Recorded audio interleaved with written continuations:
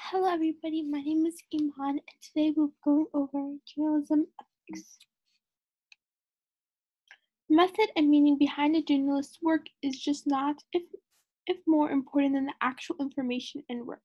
The ethics of a journalist reflect upon his capabilities and intentions and determine whether or not the individual's findings are worth it.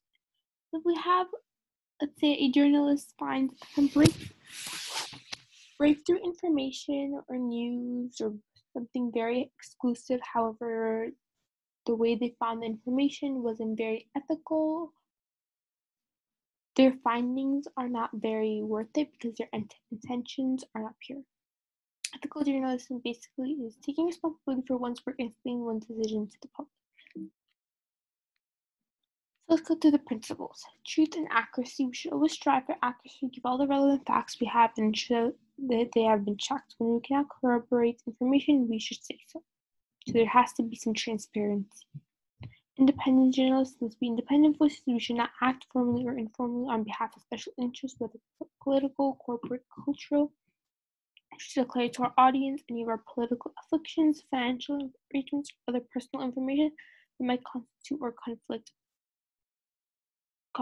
a conflict of interest. So again, journalists are voices, and they have to be very independent. They cannot be biased, and they cannot be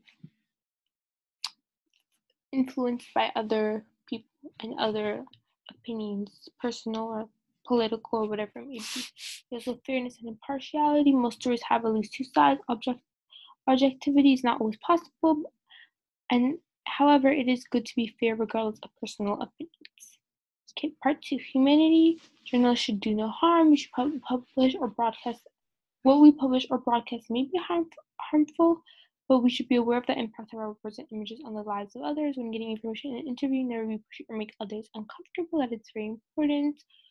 You want to be there for others. You want to be a kind voice, not someone who's harmful and looking to do harm. And then finally, we have accountability. Sure sign of professionalism and responsible journalism is the ability to hold ourselves accountable. If you commit an error, make sure to correct it without any show of attitude. We listen to the concerns of our audience. If you made someone uncomfortable or all the information was not accurate, let your audience know. Again, there has to be transparency. So thank you for listening. Bye.